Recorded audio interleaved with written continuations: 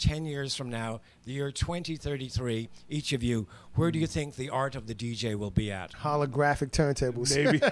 Turntables that play themselves. Yeah. DJ AI again. Yeah. DJ AI, yeah. It's all the gigs. It might be, I know, right? I feel like DJing grew out of the necessity of you having to put your hand on the record to find the sound. That necessity is gone now.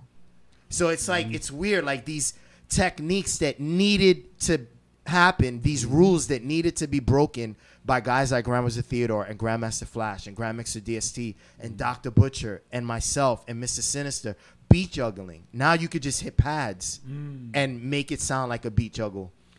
In our day, you had to make the records go where you wanted them to go to get a beat juggle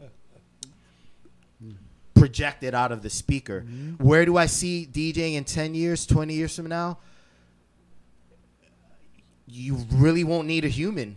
No. You don't even have to do nothing. You just press buttons and scratch and mix and do everything. But not you, a human being. Yeah. I'm talking artificial intelligence. It's a whole Bro. Like, I think in 10, 20 years from now, totally agree. there will be no need for a human to get booked at a club. The technology is great because it makes things convenient and easy, but it's also cannibalizing the art itself.